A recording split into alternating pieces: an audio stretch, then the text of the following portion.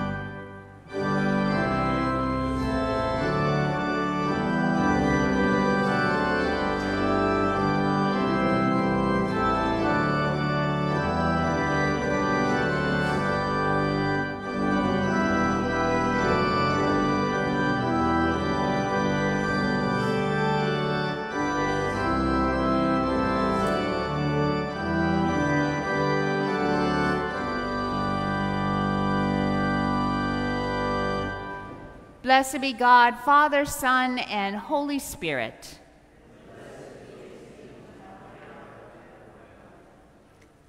Almighty God, to you all hearts are open, all desires known, and from you no secrets are hid. Cleanse the thoughts of our hearts by the inspiration of your Holy Spirit, that we may perfectly love you and worthily magnify your holy name. Through Christ our Lord. Amen.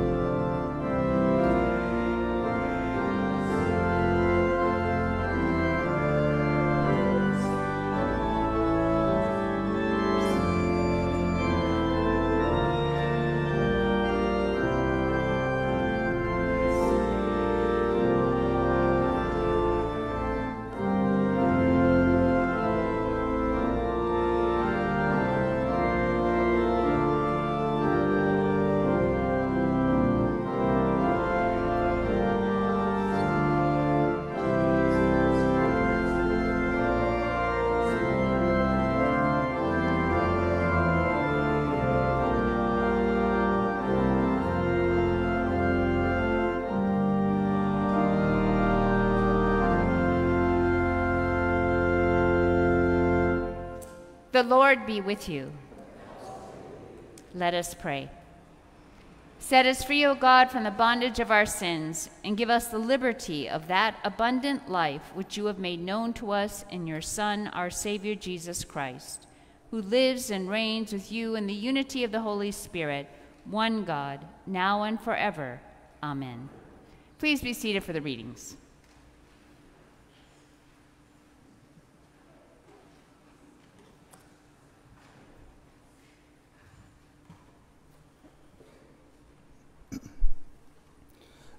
The first reading is from the book of Isaiah, the 40th chapter.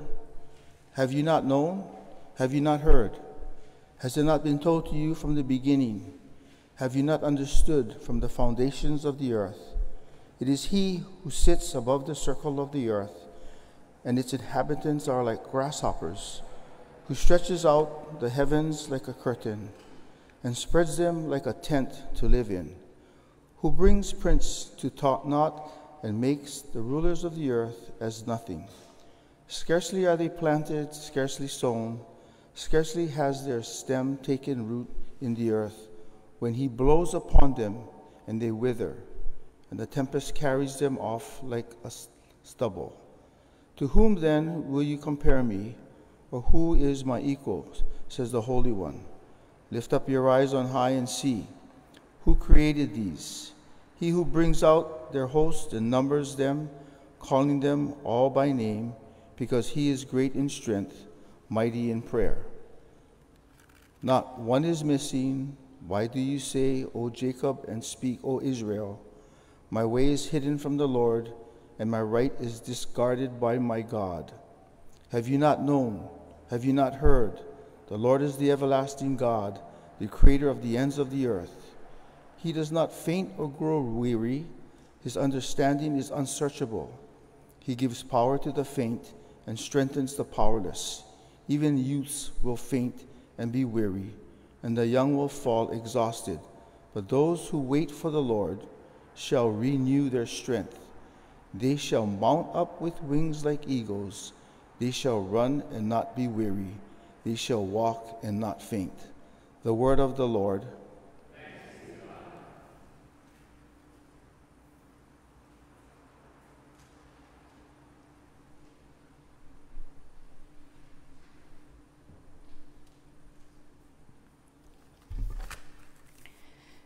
The psalm will be read responsibly. I will invite you to read the verses in bold. Hallelujah! How good it is to sing praise to our God. How pleasant it is to honor him with praise.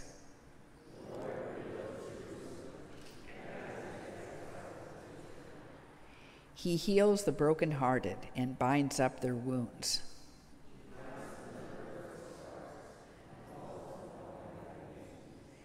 Great is our Lord, and mighty in power. There is no limit to his wisdom.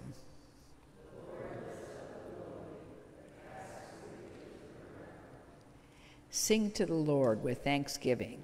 Make music to our God upon the harp.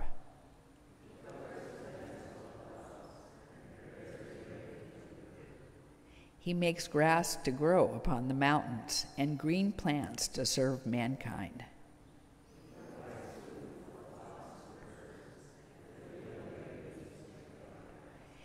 He is not impressed to the might of a horse.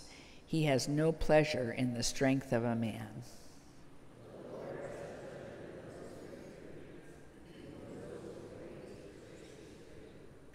Hallelujah.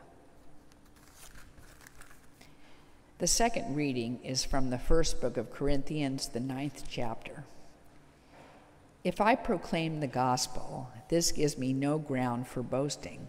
For an obligation is laid on me, and woe to me if I do not proclaim the gospel. For if I do this of my own will, I have a reward, but if not of my own will, I am entrusted with a commission. When this is my reward, just this, that in my proclamation I may make the gospel free of charge, so as not to make full use of my rights in the gospel. For though I am free with the respect of all, I have made myself a slave to all, so that I might win more of them. To the Jews I became as a Jew, in order to win Jews. To those under the law I became as one under the law, though I myself am not under the law, so that I might win those under the law. To those outside the law I became as one outside the law, though I am not free from God's law, but am under Christ's law, so that I might win those outside the law. To the weak I became weak, so that I might win the weak. I have become all things to all people, that I might by all means save some. I do it all for the sake of the gospel, so that I may share in its blessings. The word of the Lord. I invite you to stand.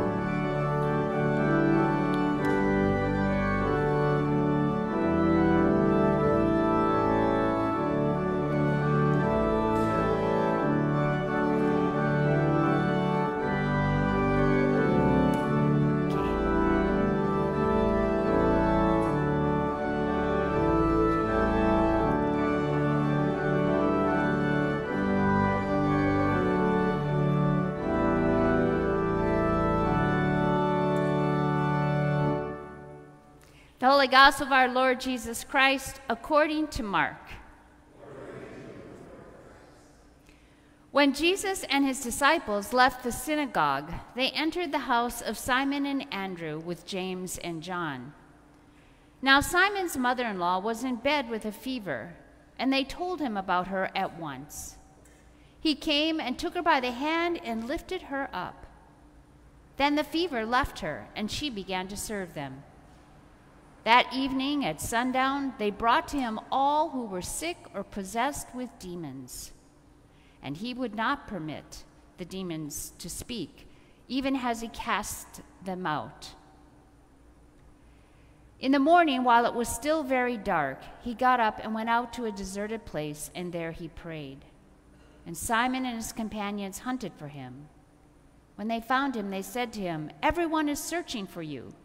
He answered, "Let us go on to the neighboring towns, so that I may proclaim the message there also, for that is what I came out to do." And he went throughout Galilee, proclaiming the message in their synagogues and casting out demons. The Gospel of the Lord.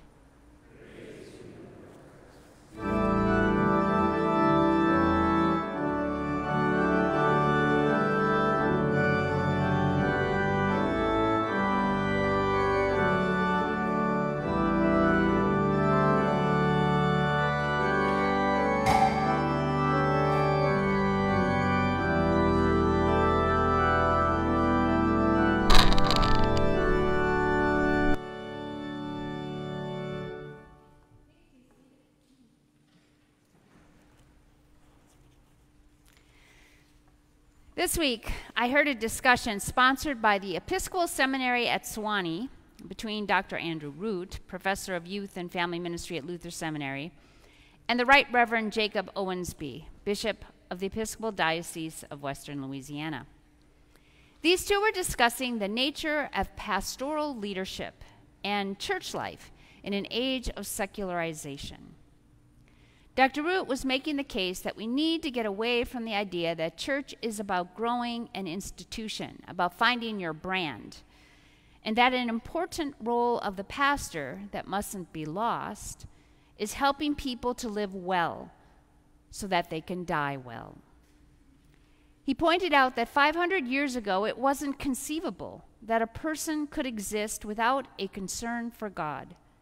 But in today's secular world, it's not only possible to go a long way without thinking about God, it's also possible, at least as middle-class people in our society, to go a long way without thinking about the fact that we are going to die. How do we find meaning in the presence and absence of God in our lives so that we have peace not only in our life, but also in our death? In our gospel reading today, people were flocking to Jesus, bringing those who needed to be healed. Interestingly to me, it says they brought to him all who were sick or possessed with demons. They brought. Perhaps those who were ill were physically or mentally unable to bring themselves. That's certainly a possibility. Consider the paralytic, whose friends lowered him down through the roof of the house so Jesus could heal him. But it's also possible that those who were bringing the ones for healing were the ones who loved them, who cared about them, and who were having the hardest time accepting an illness that may have been terminal. As many of you know, I used to serve as a hospice chaplain. In my experience, very often it was the person who was dying who had made peace with their impending death long before their loved ones were ready to say goodbye. Even so, making peace with our own mortality is not easy. When we are terminally ill, it means relinquishing the quest for cure, a quest that is often desperate. This treatment and that treatment, more chemotherapy, more radiation, a new experimental drug or a trial, another surgery. Hospice care means a shift to embracing the goal of comfort care. It means making peace with the eventuality of letting go of the only thing we know, this earthly life and the people we love. It means leaning fully into the realm of trust. Trust in a loving, compassionate, forgiving, eternal God who desires our well-being in this life and in death. Last week, Jesus healed the man in the synagogue. Now we read of Jesus healing Simon's mother-in-law. Word is spreading rapidly. Who wouldn't rush to see this Jesus when word has it that he has the power to make people whole again? We're told that the whole city was gathering around the door of that home where Jesus was staying with Simon. It's understandable, because the truth is that we all carry wounds and illness inside of us. It's just not possible to be a living, breathing, feeling human being without carrying pain within us to one degree or another. And that pain manifests itself in different ways. Jesus cured them, but that wasn't his purpose for being on this earth. No doubt, the plight of the people he had healed and the desperation that he had witnessed weighed on him, and so he went off in the dark of the morning to a deserted place to pray. He knew these singular healings were not an answer to the deeper longings and brokenness within our world. He needed to stay focused on his mission. When his disciples found him, they were perplexed. "What are you doing here, Jesus? Everyone is searching for you." In their eyes, it was clear what Jesus needed to do. Get back there and heal more people. But Jesus didn't go back. Instead, he told them they were moving on. "Let us go to the neighboring towns so that I may proclaim the message there also, for that is what I came out to do." The message. The message of God's presence with us, always. Of God's desire for us to be made whole, forgiven, and loved. The message of humility and servanthood, not domination and aggression. The message of gratitude and freely giving from the heart. The message of hope over all the forces of despair and evil. The message of new life when death stares us in the face. All of that bringing us to true healing and wholeness. Those all sound and are nice words. But it is those awe-filled moments when we experience the truth of those nice words that they are made abundantly real. For me, one of those most profound moments occurred when I was a young pastor in Colorado. A parishioner who worked at the Craig Rehabilitation Hospital, a renowned facility for people with severe spinal and brain injuries, had arranged for 2 graduates of their program to speak to our youth group.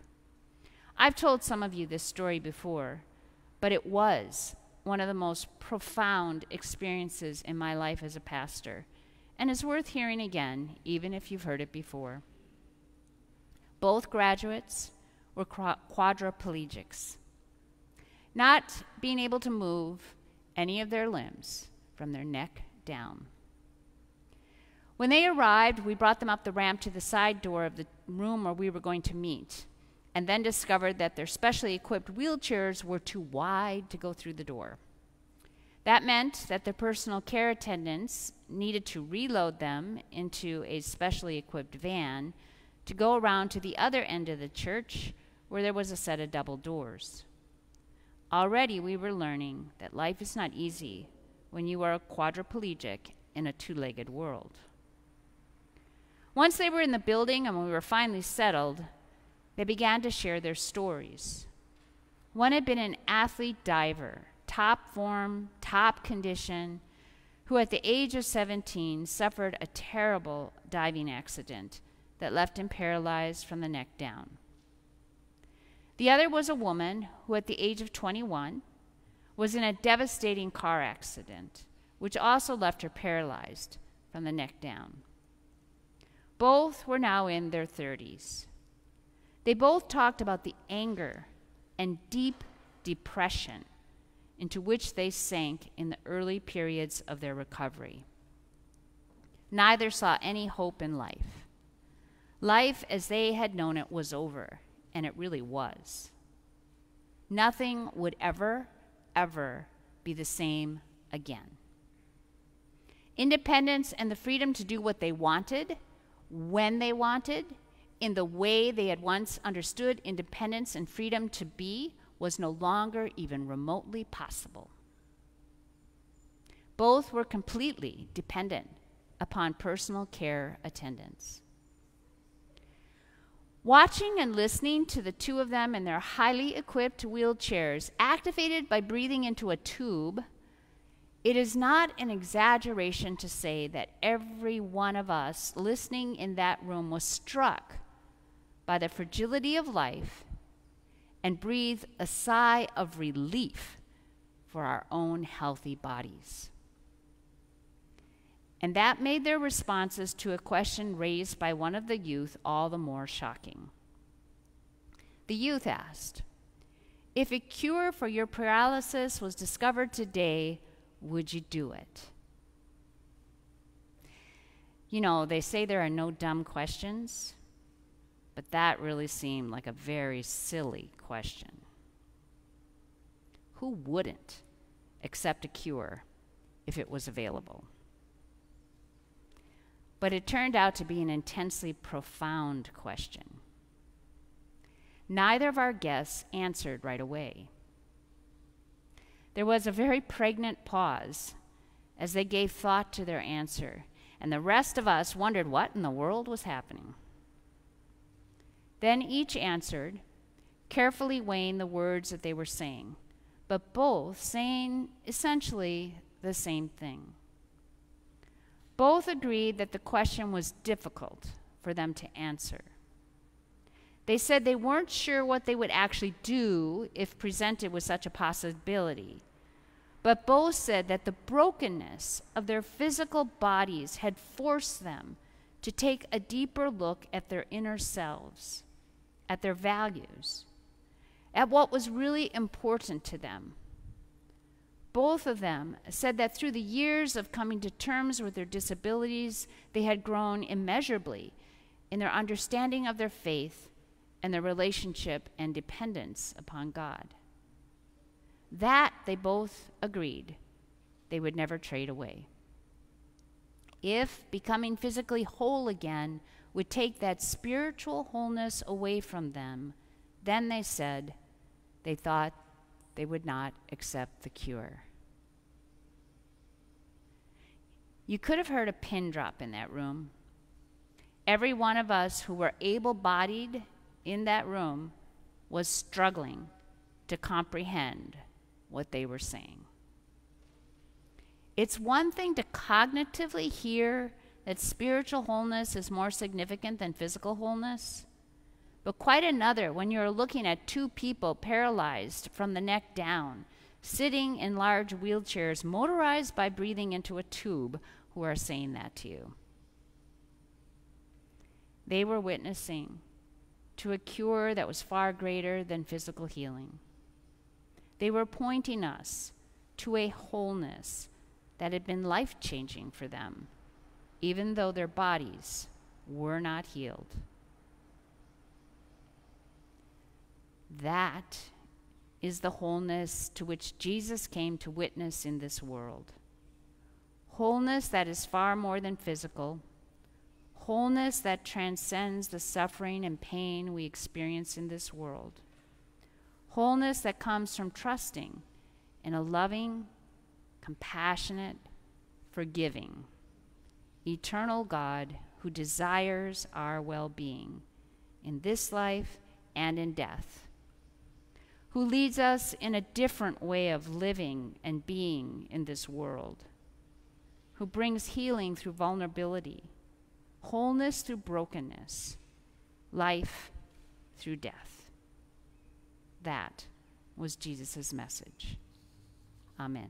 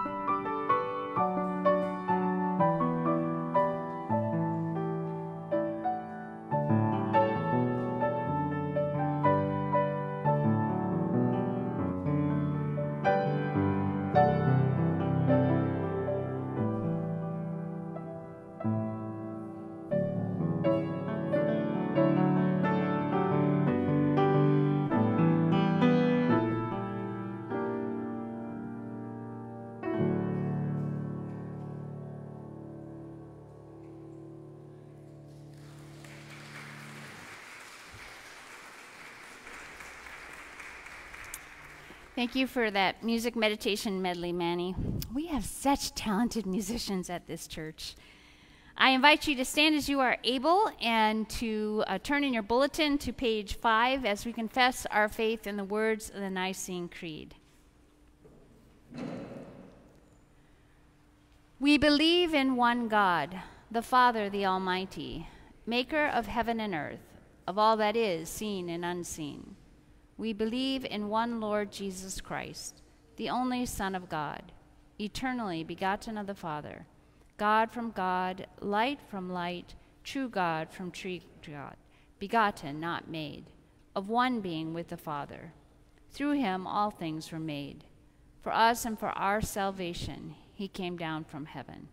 By the power of the Holy Spirit he became incarnate from the Virgin Mary and was made man. For our sake, he was crucified under Pontius Pilate. He suffered death and was buried. On the third day, he rose again in accordance with the Scriptures. He ascended into heaven and is seated at the right hand of the Father. He will come again in glory to judge the living and the dead, and his kingdom will have no end. We believe in the Holy Spirit, the Lord, the giver of life, who proceeds from the Father and the Son. With the Father and the Son, he is worshipped and glorified. He has spoken through the prophets. We believe in one holy Catholic and Apostolic Church. We acknowledge one baptism for the forgiveness of sins. We look for the resurrection of the dead and the life of the world to come. Amen.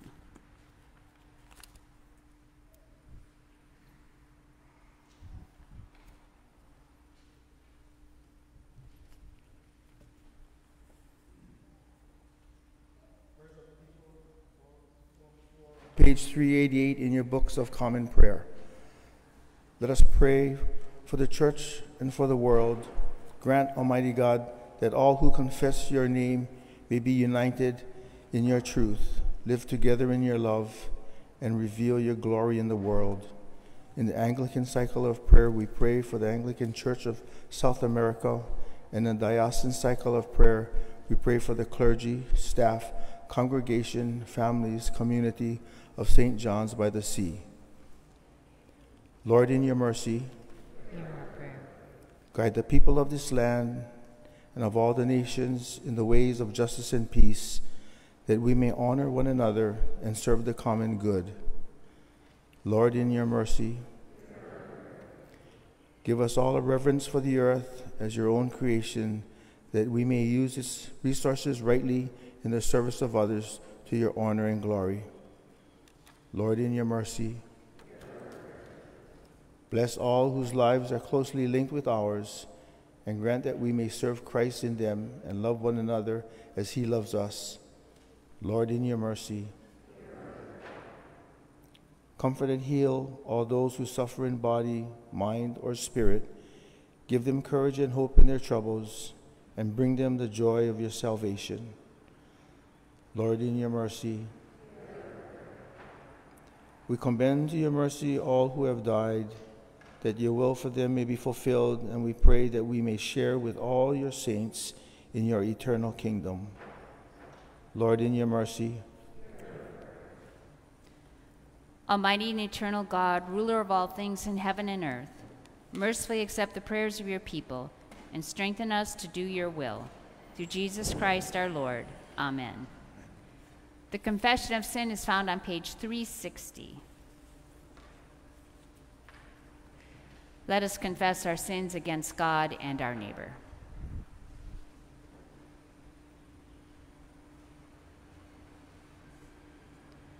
Most merciful God, we confess that we have sinned against you in thought, word, and deed, by what we have done and by what we have left undone. We have not loved you with our whole heart. We have not loved our neighbors as ourselves. We are truly sorry, and we humbly repent. For the sake of your Son, Jesus Christ, have mercy on us and forgive us, that we may delight in your will and walk in your ways, to the glory of your name. Amen. Almighty God, have mercy on you. Forgive you all your sins through our Lord Jesus Christ. Strengthen you in all goodness, and by the power of the Holy Spirit, keep you in eternal life. Amen. The peace of the Lord be with you always. Let us share the peace of the Lord.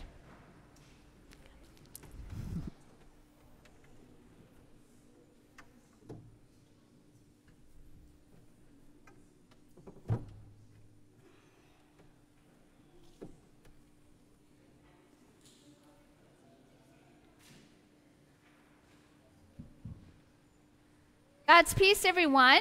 I would like to invite our vestry forward. Last week we voted in new members of our vestry. We have some that will be at the 10 o'clock service. We are actually meeting after the 10 o'clock service today. But those of you that are here, please come on up. Velma Lee is our senior warden. Terry Dang is our junior warden. Nancy Rowe is our treasurer. And then we have Chucky Nakoa. Stephanie White is on vestry. Sue Jennings is on vestry. Michelle Baldovi is on vestry. Janet Kim is on vestry.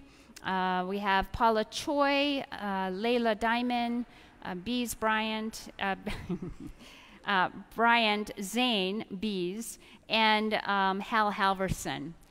So some of them are at our 10 o'clock service. Vestry members, I invite you all to just turn a little this way. Brothers and sisters in Christ, you have been called by this congregation and by God to visionary leadership of this St. Peter's Episcopal Church. We are human, but we serve as Christ's disciples in this world. With open minds and hearts, we seek to do God's will. As appointed and elected members of St. Peter's Church Vestry, will you pledge to support one another as fellow workers in God's kingdom, seeking to discern God's direction and will for this congregation? If so, say, we will with God's help. Will you freely and respectfully share your perspectives, patiently listen to opinions different from your own, and be receptive to insights from others? If so, say, we will with God's help. Will you share the gifts with which God has blessed you and encourage others to do the same? If so, say, we will with God's help. Will you pray for one another, this congregation, our community, and our world? If so, say, we will with God's help. To all of you, will you, the community of this church, support, pray for, and faithfully join in ministry with these your leaders? If so, say, we will. Let us pray. O God, we pray for your blessing upon these leaders and upon this congregation. Help us to hear your word for us in this time and this place. Inspire these leaders in vision and mission and guide us all in answering your call for us. Help us to be a community of joy and hope in this world. In Jesus' name we pray. Amen. And I think we should give all of the vestry a round of applause and thanks. Thank you all. As I said, we will be meeting after the second service at 11:30 and doing some initial getting to know one another because we have some new folks that are coming on. I'm really excited about this vestry. I think we have an awesome vestry that'll be doing the work of the congregation this year. We will also be meeting with Canon Sandy Alexander, who is from the diocese and will be laying forth the transition process going ahead. Next week is the last Sunday of Epiphany already. That means it's the last Sunday before Ash Wednesday. So Ash Wednesday this year is February 14th. We will have one service at 11:30. We will live stream it, so you can come at 11:30 or you can participate in the video on demand.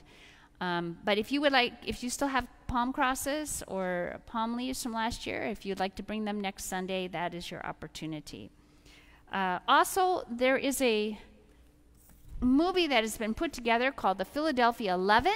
It is about the first priests who were irregularly ordained in the Episcopal Church, but it really started a movement. And that movie is being featured over at the Cathedral on Sunday, February 18th, 5 p.m. in Davies Hall. They would like to know who's coming, so they make sure they set up enough chairs. So if you could RSVP to the cathedral, but that is on the 18th. Let's see. Camp Mokuleia has their information out for summer camp. There are scholarships available for all children. So whether it's a week-long event, there's a $150 scholarship for a week-long. There's a $75 scholarship for the 3-day or day camp events. And if more scholarship help is needed, we can provide that. So please speak with me if you have a child or grandchild or neighborhood child that could partake in summer camp. It's such a great opportunity. I know it's complicated with summer school schedules, but if you can look at those dates and fit it in, I think your child will really have a very memorable and important experience in their life. We continue to collect travel-sized toiletries. Thank you to Beth for taking them to Wally House over at St. Elizabeth's, our sister congregation for the houseless ministry. Dr. Epping has a moment with music online every weekday, 6 a.m. on the Facebook site and website. Bible studies by Zoom, Wednesday at 10 a.m. Konstantinos is going to be taking leadership of that. Jazz Vespers is every Thursday at 6, and Manny and Kahu Hahaheo Guanson will be officiating, continuing that ministry, in person as well as online. The Children's Christian Adventure is at 9 o'clock with Uncle Chucky and Uncle Bees and Miss Muffin. And this is first Sunday of the month, coffee hour. So make your way over to the parish hall. There are some goodies over there for you today. Other announcements are in the bulletin. We have a number of birthdays this week and a few that we didn't know about last week. I understand, Josh, that it was your birthday on the 1st. And I understand it was Ava's birthday yesterday, so we'll add Josh and Ava. It is Baptistine Ching's birthday on Tuesday. Valerie Baldovi's birthday on Wednesday. Where did she go? I know. There she is. On Wednesday. And Saturday is our director of music, Joseph Epping. So I invite you all to take out your books of common prayer to page 830. For the birthday prayer, page 830, number 50.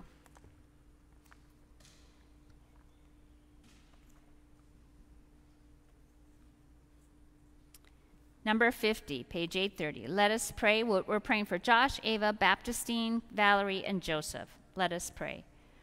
O God, our times are in your hand. Look with favor, we pray, on your servants, Josh, Ava, Baptistine, Valerie, and Joseph, as they begin another year. Grant that they may grow in wisdom and grace, and strengthen their trust in your goodness all the days of their lives. Through Jesus Christ our Lord. Amen. Happy birthday, Valerie, and a belated birthday, Josh and Ava. And happy birthday, Joseph. Yes.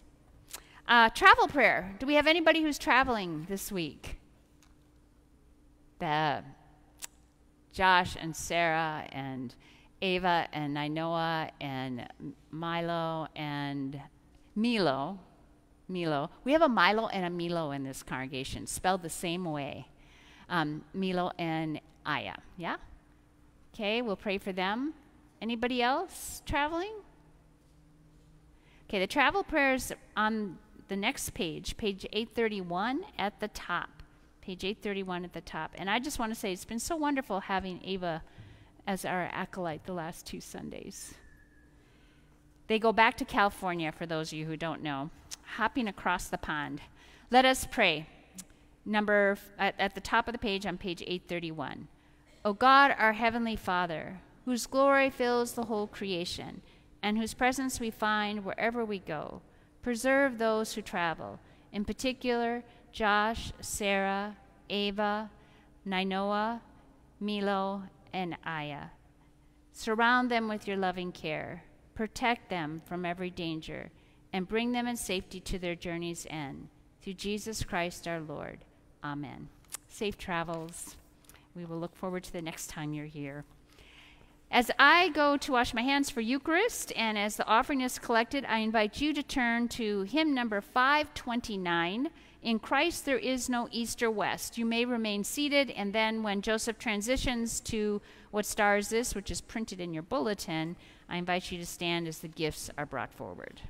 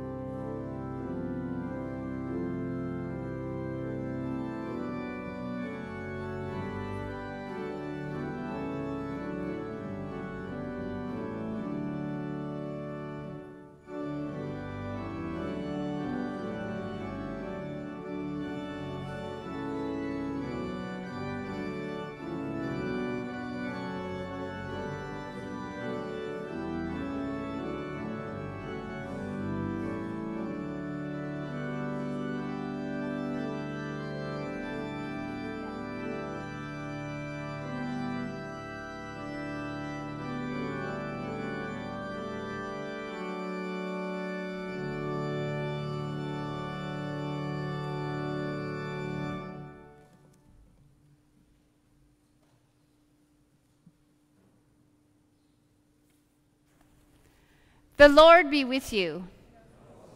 Lift up your hearts. Let us give thanks to the Lord our God. It is right and a good and joyful thing, always and everywhere, to give thanks to you, Almighty God, creator of heaven and earth, because in the mystery of the Word made flesh, you have caused a new light to shine in our hearts, to give the knowledge of your glory in the face of your Son, Jesus Christ our Lord. Therefore we praise you, joining our voices with angels and archangels and with all the company of heaven, who forever sing this hymn to proclaim the glory of your name.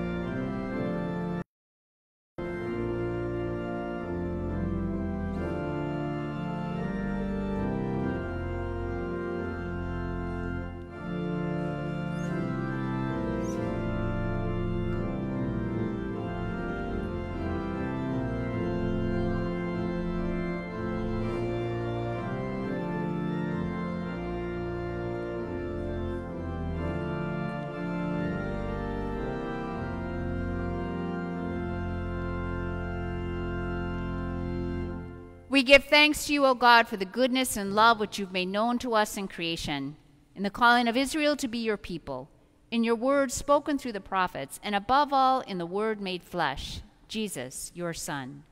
For in these last days you sent him to be incarnate from the Virgin Mary, to be the Savior and Redeemer of the world.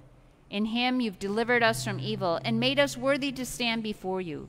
In him you've brought us out of error into truth, out of sin into righteousness, out of death into life. On the night before he died for us, our Lord Jesus Christ took bread. And when he'd given thanks to you, he broke it and gave it to his disciples and said, "Take, eat. This is my body which is given for you. Do this for the remembrance of me." After supper, he took the cup of wine, and when he'd given thanks, he gave it to them and said, "Drink this, all of you. This is my blood of the new covenant, which is shed for you and for many for the forgiveness of sins.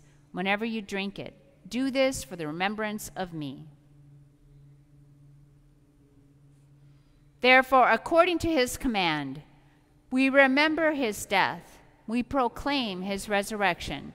We await his coming in glory. And we offer our sacrifice of praise and thanksgiving to you, O Lord of all, presenting to you from your creation this bread and this wine. We pray you, gracious God, to send your Holy Spirit upon these gifts, that they may be the sacrament of the body of Christ and his blood of the new covenant. Unite us to your Son in his sacrifice, that we may be acceptable through him, being sanctified by the Holy Spirit. In the fullness of time, put all things in subjection under your Christ, and bring us to that heavenly country where with all your saints we may enter the everlasting heritage of your sons and daughters. Through Jesus Christ our Lord, the firstborn of all creation, the head of the church and the author of our salvation. By him and with him and in him, in the unity of the Holy Spirit, all honor and glory is yours, Almighty God, now and forever. Amen. Together let us pray as Christ has taught us. Our Father, who art in heaven, hallowed be thy name. Thy kingdom come, thy will be done, on earth as it is in heaven.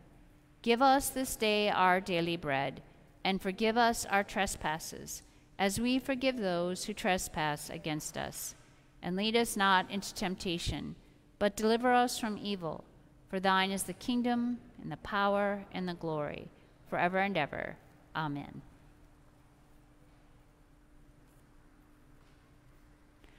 Alleluia. Christ our Passover is sacrificed for us. The gifts of God for the people of God. Come and be fed. We invite you to come down through the center aisle, take a place at the rail, and return by the side aisles. If the stairs are an issue, just come up and down the side aisles.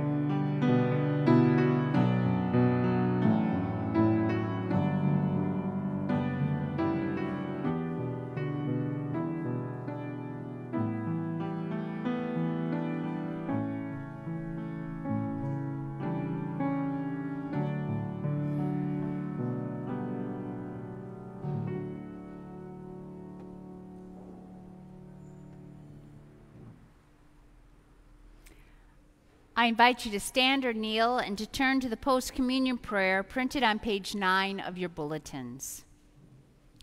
Let us pray. Almighty and ever-living God, we thank you for feeding us with the spiritual food of the most precious body and blood of your Son, our Savior, Jesus Christ, and for assuring us in these holy mysteries that we are living members of the body of Christ and heirs of your eternal kingdom. And now send us out to do the work you've given us to do, to love and serve you as faithful witnesses of Christ our Savior. To him, to you, and to the Holy Spirit be honor and glory, now and forever. Amen. The Lord bless you and keep you. The Lord's face shine upon you and be gracious to you. The Lord look upon you with favor and give you peace. Amen. Our sending forth hymn is number 381, Oh, for 1,000 Tongues to Sing.